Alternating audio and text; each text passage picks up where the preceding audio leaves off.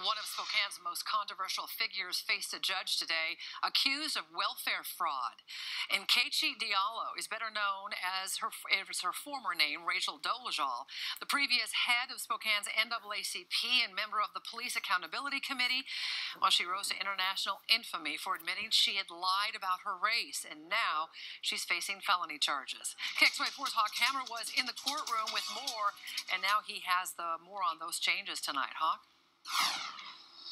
Well, Nadine, the charges she faces are theft in the first degree for welfare fraud, perjury, and false verification for public assistance. She owned up to neither today in the courtroom.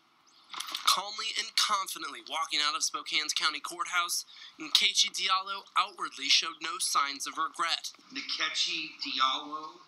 Just minutes prior, she faced a judge, charged with stealing nearly $9 grand from the state. Those two charges, you never plead guilty or not guilty. How do you plead? Not guilty. State charges indicate her choice to remain in the spotlight became her undoing. According to court documents, the Department of Social and Health Services investigation showed she had claimed an income of only $300 per month. Money, she said, came from friends. But investigators learned about her very public book deal, revenue from which she hadn't reported to the state. State said she had also made money selling art, soap, and dolls, money she also didn't report. All in all, between 2015 and 2017, about a 2-year period, Diallo's bank record showed deposits totaling nearly $84,000. Now the state wants back the almost $9 grand they say they overpaid her. Money she says she didn't steal. Something she'll have to prove. I will sign the order to have you report to the jail no later than 5 o'clock on July 2nd. She won't be incarcerated, but she'll be fingerprinted and photographed, then released on her own recognizance. But the state wants her to stick around.